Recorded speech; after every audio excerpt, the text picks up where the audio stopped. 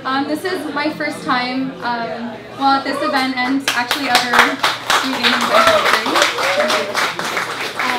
So this poem is about, well, I know Roy said like we shouldn't be so hard on young people, but Roy doesn't have to talk to young people every single day, everywhere. So this poem is about seeking authentic relationships in such a technological and alcohol-fueled environment. I'm a student at Western, in case you didn't decipher that. So here it goes.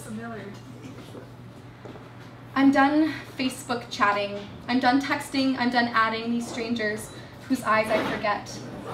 I'm done answering the question, do you come here often? Because the answer is inevitably yes. It's conversation inception with little to no conception of thought, of character, of the things that make us who we are. Our quirks, what really grinds our gears, our moles, bad dreams, what beckons tears.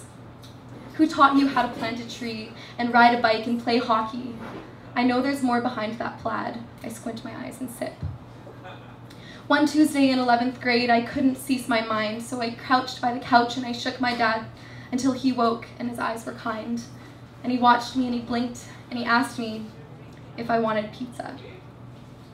And I've never felt more safe.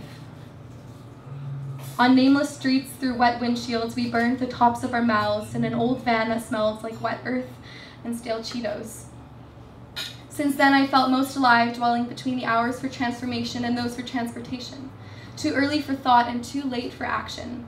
The hours after lovers silence their springs, but before streetlights turn off. In this time, in our time, we had nothing but time. It was quiet but for a far-off siren and the melodic hum of an engine. Can you hear it now? So that's one of the reasons I am who I am, and if I open my eyes and if you still stand where you stood when I started this tangential thought, then maybe you're deaf, but maybe you're not. Because I'm done being reduced to one letter, a U, like an empty, unlucky, confining horseshoe.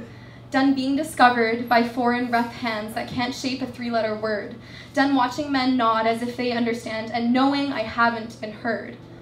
Done with notifications, with liking and sharing. I'd like to share something with you.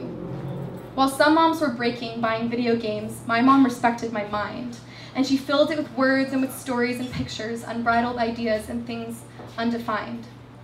So I learned to decipher this code we call life and to try to cup light in my palms.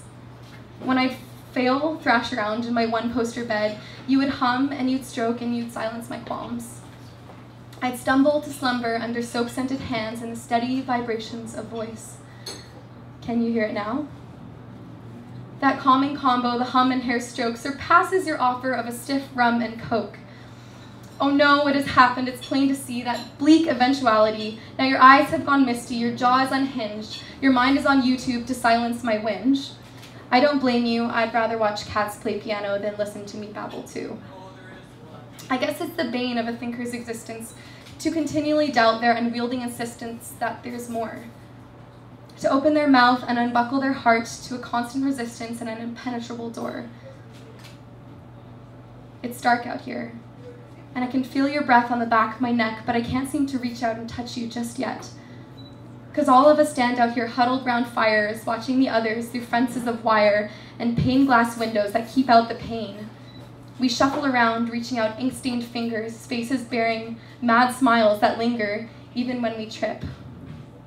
And a half-hummed hymn from the back of our throats cast out into the universe, daring to hope. Can you hear it now?